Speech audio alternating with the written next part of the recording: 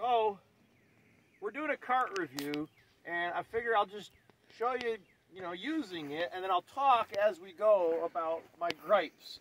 First gripe, I love that it's got a dump bed. You pull it on this lever and you dump it. Gripe number one is that you've got to scrape it out.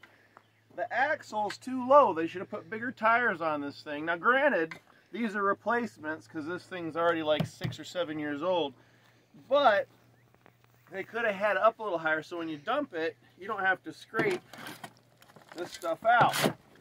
That's not that big a deal, but it's a legitimate gripe. And then you gotta dump it the rest of the way out. So anyway, that's the kind of abuse it takes. So it's held up for 6 or 7 years. Do I use it every weekend? No, I'm just a traditional, weekend warrior type guy. When I do that though, it's nice. You get rough with it, it jumps that back into place. Because otherwise, what tends to happen is you let it down and it's too far back. So you gotta pull it up in there anyhow. All right. So I guess that's gripe number 2. Gripe number 3. It's a poly, which is nice, for some things, but not for holding on to. So here, you can see this bolt head is still there. These, oh, they're still there. They've just pulled through. Oh yeah, they've pulled right through. So you can see, those aren't doing much. This probably ain't gonna last that much longer. But, bought it in 2016 when we bought the last place. So it's 8 yards, a little too flexible if you ask me, but they probably have a weight limit on this that I probably ignored. So that's probably on me. 6, 7 years of use out of it. Maybe that's, what do you think, babe? Is that good? Well, for how much we usually use it with rocks and dirt and kids hauling.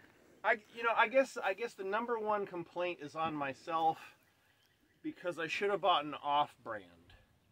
I had a John Deere lawnmower at the time, and I wanted it to match.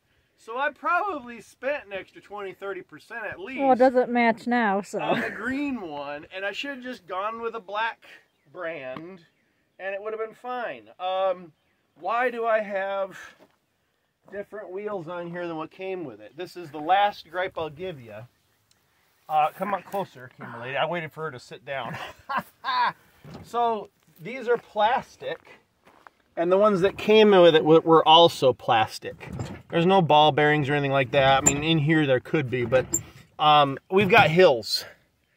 Right, babe? Mm-hmm. Do we have some hills? Everywhere. And so when you're on the hills, there's a lot of sideways pressure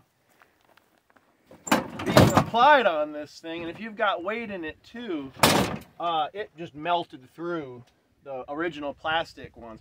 These have held on for a while, so I guess the John Deere plastic pieces there, not so good, and I had to replace them. These are just regular wheelbarrow wheels that were the same size, so I guess I could replace these with taller. There's a little bit of room for taller wheels, and that would help with the dump a little bit.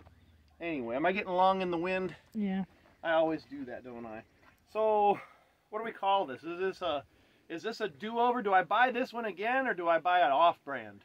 Who knows, because the off-brand might not last 7 years. I'm going to at least try the off-brand. It can't really be that much worse. I don't know. Drop it in the comments if you've had better results with this. I've mixed concrete in this thing. I've put big rocks in this thing. Firewood. I've hauled firewood with it. I've had cedar and other posts laid across it, like right in here.